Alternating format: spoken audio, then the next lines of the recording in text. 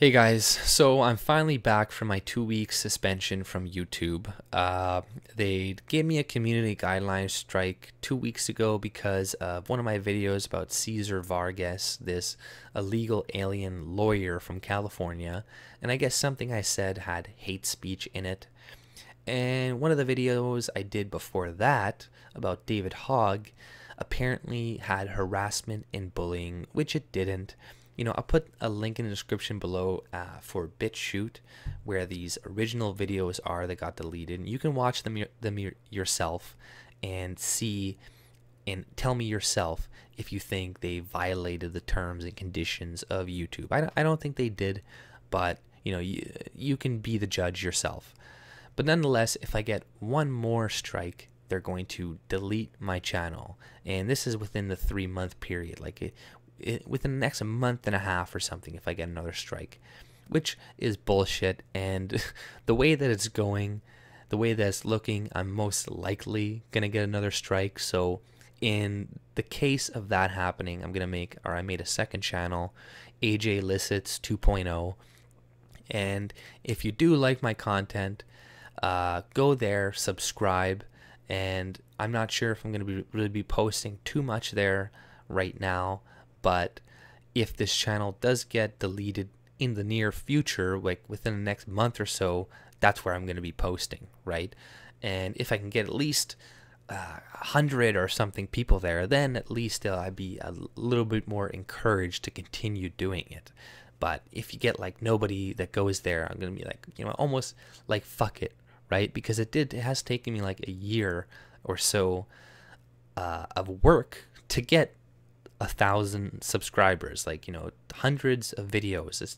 These things don't just come out of thin air. So it would definitely be discouraging, right? And this is exactly what they want. They want smaller creators like me to feel discouraged and to stop producing content.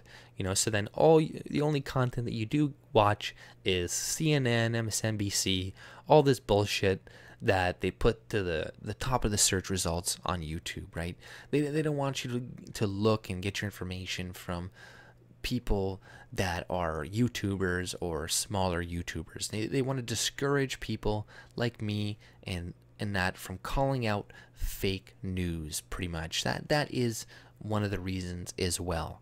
So when it's somebody bigger, like InfoWars or whatever, there's going to be a lot of people yelling and moaning if they do get a community guideline strike, and they can eventually get it repealed, like what happened to Andy and whatnot. But people around my size, like, nobody says anything. So these channels are going by the wayside, because when they implemented that whole you need 1,000 subscribers and 4,000 hours of view time to monetize your content, that definitely got rid of probably thousands and thousands of people who are like, oh, screw this now, even though they weren't making that much money.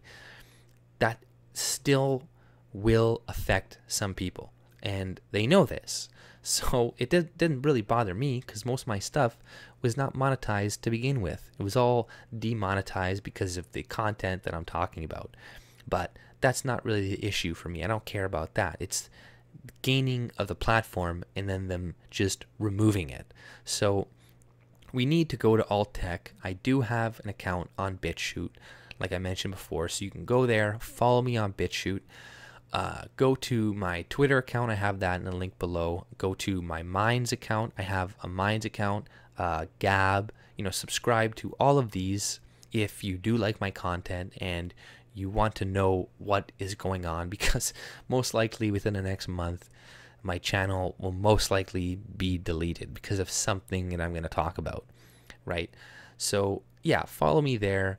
Let's support other alternative tech, because all we're doing is supporting monopolies when we're not going. And they have successfully tarred the name of a lot of these things by associating them with white supremacists and saying like, oh, this is a racist site, this and that. So then, the average normies don't want to go there and populate it. But if they weren't using a lot of that propaganda, then these competitor, they would actually be more of a competitor. But stuff like Gab, there's so much baggage with that name right now that, you know, I have a hard time seeing it ever being an actual competitor. But something like Minds, perhaps. I do like BitChute, because whenever I do upload a video to YouTube, it goes, I have it so it uploads directly to BitChute right afterwards. So that's why even though my content got deleted here, it's still there, so you can watch it there if you want. And I'm gonna get an account most likely on Steemit pretty soon.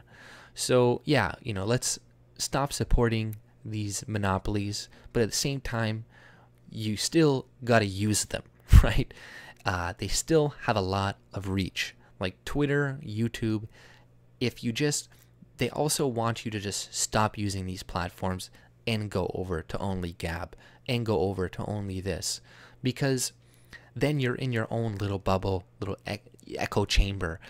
You need to use all of them, and you need to use the bigger platform of Twitter, of YouTube, to bring word or tell them about these smaller platforms and try to convince them the reasons why. Like, it's never good to support monopolies, and it's preferable not to have the government have to come in and break it up and all this stuff. The best way to stop monopolies is for the populace, the people, to see it forming and then start to spend their money other places and to start investing in other companies. Because over time, what happens with monopolies, they eventually take advantage of the people. Like, you know, you got a small town, a Walmart comes in, you got a bunch of smaller stores around, mom and pop stores, etc., that pay decent. You know, everybody has a good life, whatnot, but everybody starts shopping at Walmart. These businesses eventually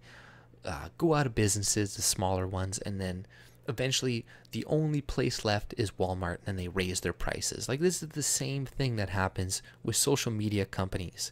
There's all these other things, but you're just using one, and eventually, like they're doing right now, then they start to abuse their power by censoring people, this, and that. But if you had seen it coming and started going to other alternative tech and this, and that, then you could avert that. Because yes, they are censoring just the evil right-wingers right now and the evil Nazis, but trust me, it's just a matter of time before they come and censor you. And when they do, I'm not going to come out and defend you.